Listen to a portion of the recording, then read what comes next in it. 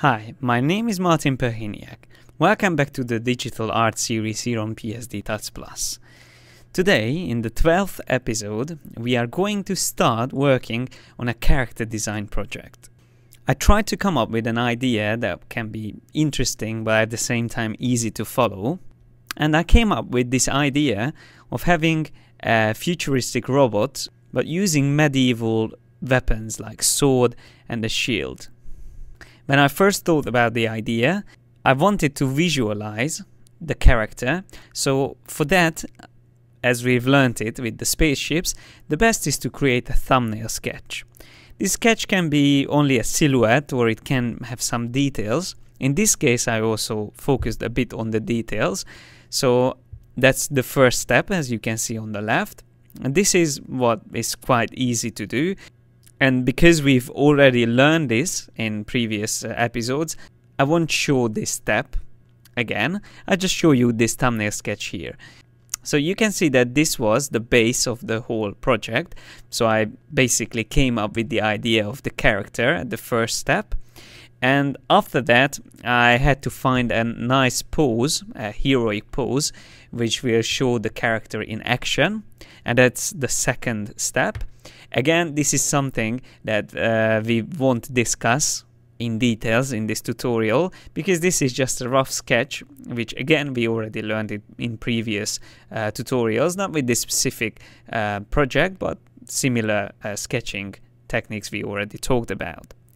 So once you have a sketch like that one, a second one, the following two techniques or steps are the ones that we are going to talk about, and we are going to talk about in detail. In this tutorial, we are going to do the line drawing, which is the third step, which is basically just clarifying all the details and cleaning up the rough sketch from the second step. And then in the next tutorial, I'm going to continue on this project and we will get to the finished colored illustration. Now, in this character design, I don't want to do a photorealistic design. I want to keep it illustrative. So as you can see, I kept all the hard edges of the outline, which helps to keep the illustration a bit cartoonish, less serious. In this case, that was the style that I wanted to follow. Later on in the series, we are going to learn photorealistic digital painting as well. But first of all, it's good to practice the illustration techniques. So as I said, in this tutorial we are going to see the third step. Starting from the sketch from the second step, we are starting to create the line drawing. So let's get started. Okay, so that is the rough sketch on the right side.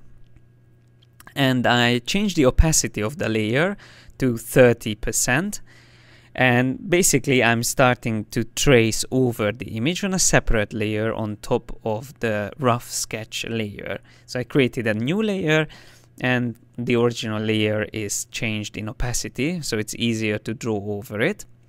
And as you can see, I'm using simply the brush tool with 100% opacity, and I think it was 3 or 4 pixel size with pressure sensitivity on. And I just simply start drawing over the details. The great thing with a rough sketch is that you don't have to concentrate on proportions and perspective, because you already have it in the background. You can focus on the details and the little added elements that makes the whole design interesting, like these little wires and tubes and buttons and plates on the armor. So these are the elements that I'm drawing now, and it's up to you where you want to start whenever you draw something like this, but I prefer to draw from the upper body and the head and then go around it. But generally I like to keep the illustration on the same detail level, so I don't spend too much time in one area. Like I won't start doing the coloring here on the upper body till I finish the whole clarified line art on the whole character. I'm going to draw the sword now. And sometimes it's good to turn off the background, the sketch, if you want to make it make the detailed illustration different. And sometimes it's distracting to have the original sketch in the background. So that's what I'm going to do. Before I finish the sword, I'm going to turn off the background sketch. As you can see, I've turned it off now.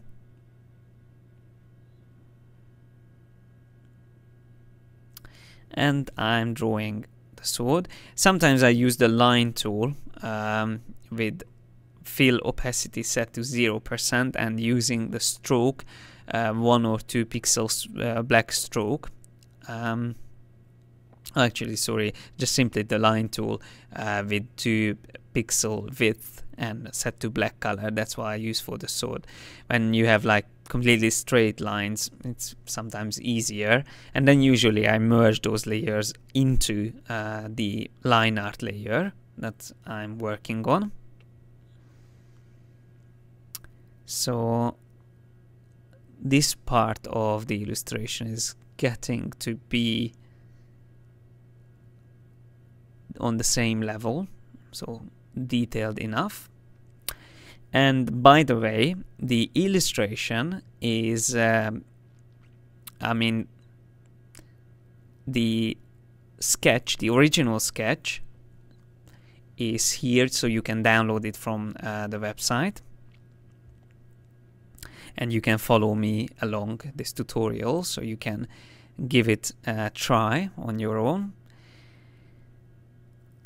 And as you can see, I continue drawing around the legs and the pelvic area, and I'm going to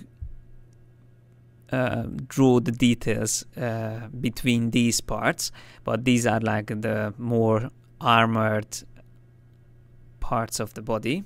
So these are the parts that first I wanted to capture. Here on the right, I used the pen tool and I just drew a stroke for the shield. And the advantage of the pen tool is that you can easily adjust the curve. And here I used a fill opacity set to 0% and just simply use the stroke option set to 1 or 2 pixels and using black color.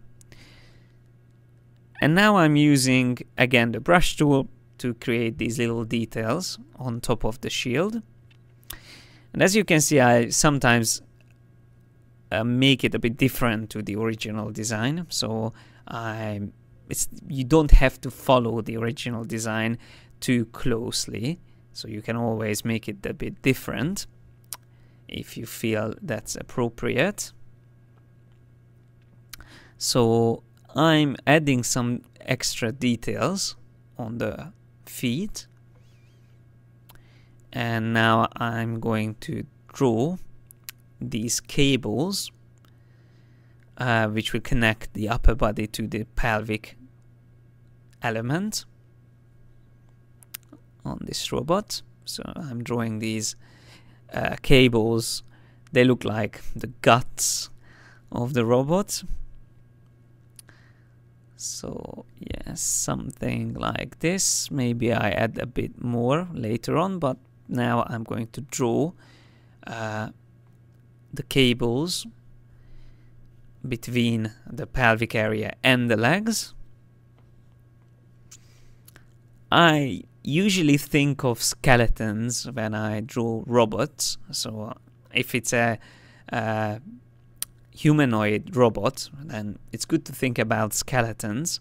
And even though in this tutorial series we haven't talked about really about anatomy, this is quite simple to start with drawing a robot. So instead of drawing a human, it's always, I think, easier to start with a bit more abstract characters like a robot or a monster, because you don't have to be very precise with the proportions.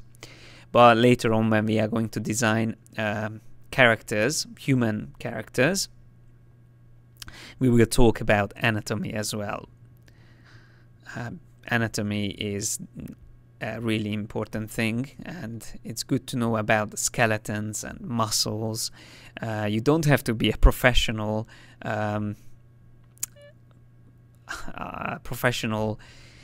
doctor to know all the muscle groups and everything about the human body, but it's useful to know about it when you draw characters.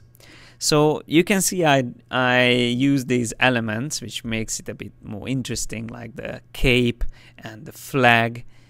So basically I want to achieve an interesting character which is combined of these two styles, the sci-fi futuristic robot with the medieval knight with the sword and the shield and the cape.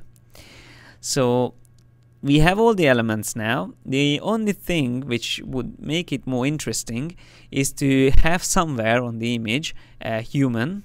So just to show the proportions of this robot, and you can always decide this later on whenever you want to, what is the actual size of your design, your character.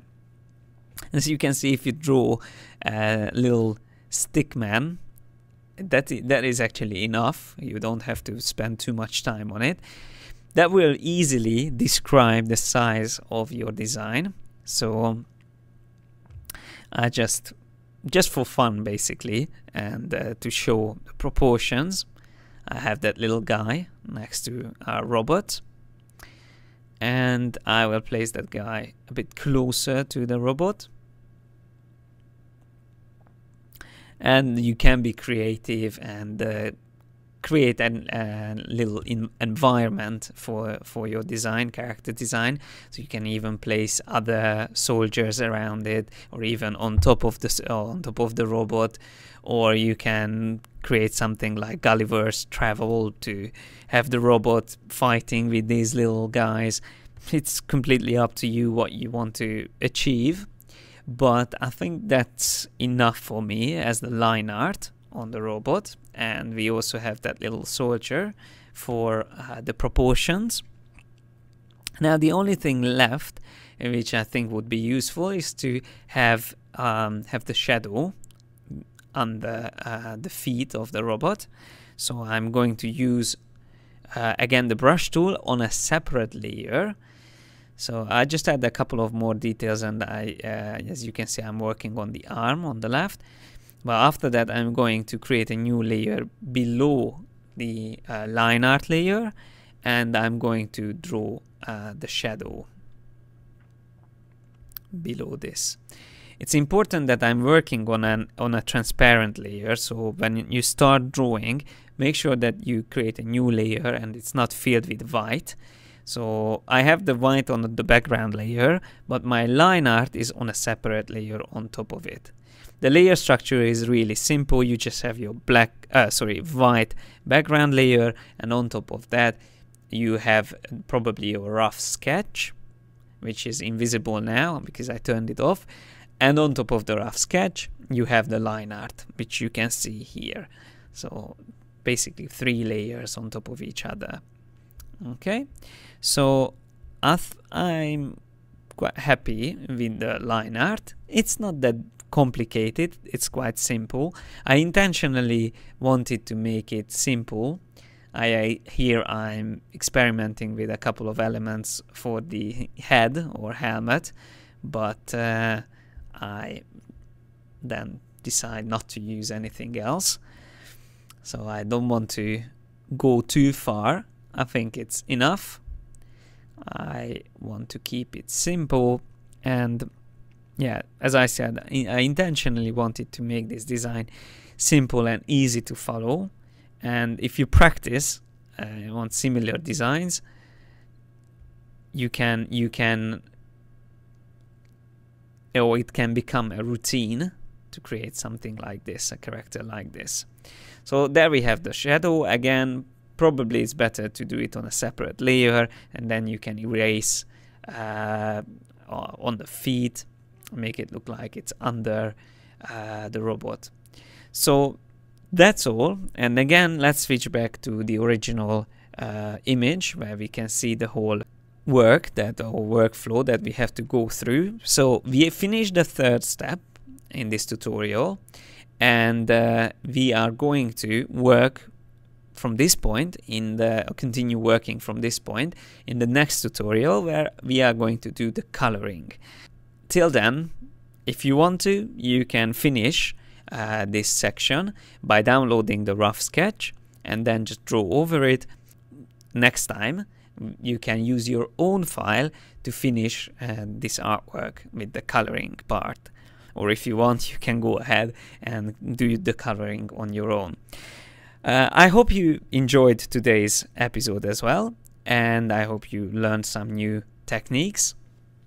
And as we get further and further in this series, you will see we don't necessarily need to learn lots of new techniques, because we are building everything on top of what we already know. These tutorials are more like inspirations and helping you to think of how to plan a project and how to go step by step, because there's something in digital art which is really common.